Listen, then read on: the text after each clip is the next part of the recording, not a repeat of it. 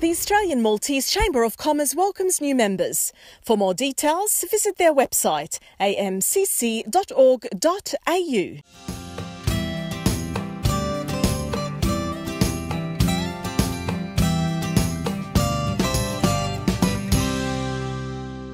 Maltese food is very popular here in Australia, and Maltese food has been very popular in our segments. And today we are with Doris Delia. We are actually in her kitchen. Doris, thank you so much for your time today. Welcome. So what are we cooking today? We're going to make ricotta pie. Okay. And I'm going to make the pastry the way that my mother taught me. Right.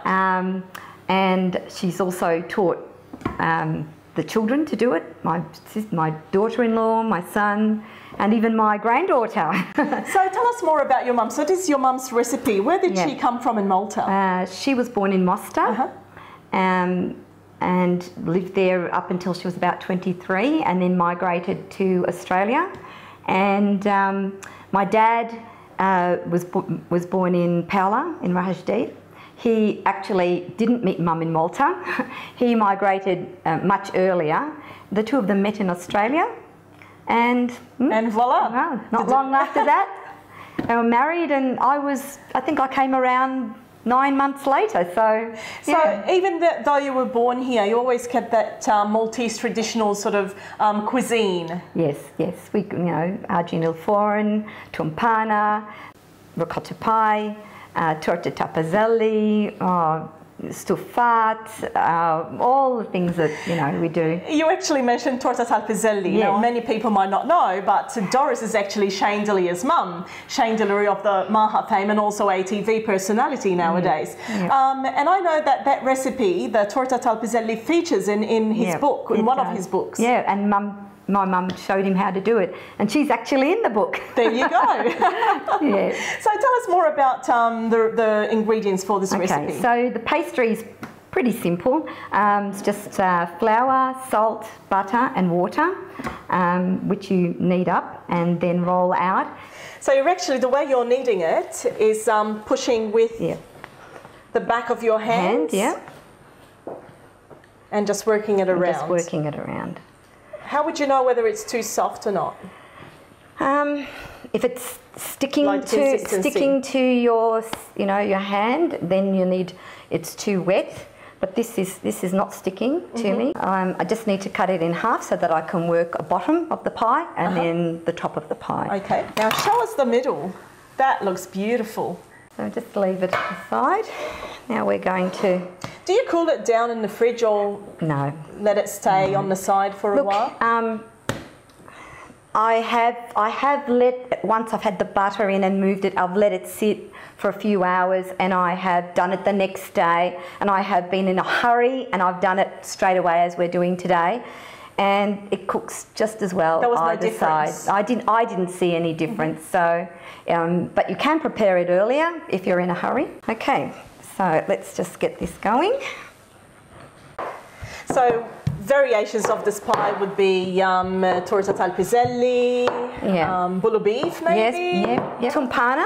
When you do the tumpana, you can use this pastry for tumpana. Yes. But I suppose anything that's that you eat as a stew, or you could put in a pie. Yes. Now, when we're making the filling of this ricotta pie, I'm going to use parsley, mix it in with the ricotta. Now, the trick is it has to be fairly thin. Quite thin. Mum always says to me, don't make it too thick when you're doing it the first time, because you want a lot of butter. You want it when you're folding it, when you're rolling it. If it's thinner, there's more butter in there. Spread it around evenly. So now it's just a matter of rolling it up. And as you're rolling it, of course, you're rolling the butter in there as well.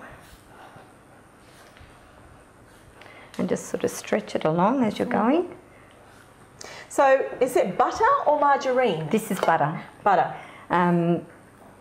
You probably could use margarine, but there's nothing better than butter. There's no big difference, is there? I think it does make a difference when you're cooking the pastry. Okay. There you go. So just stretch it all out. And then just turn it around this way, like this. In a spiral. And a bit of a, look like it's a snail. Babushu. Yes. And yeah. And that's one. And that's one done. So we'll get that sitting. We'll do it again with the top part. Yes. And then we'll do the filling after that. Fantastic. So we need ricotta. I've got about 1 kilo of ricotta here, but then of course it depends on the size of the pie that you're going to make. Okay, so ricotta. Again, some salt. Generous pinch of salt. Well, with 1 kilo of ricotta, you can put peas in the filling with the ricotta. But I've got a whole lot of backyard full of parsley, so I thought I'd use the parsley, which is also used, and eggs. So firstly, I might just give it a bit of a squash. Okay, so you don't whisk the eggs? No. Straight in? Oh, straight in. Okay.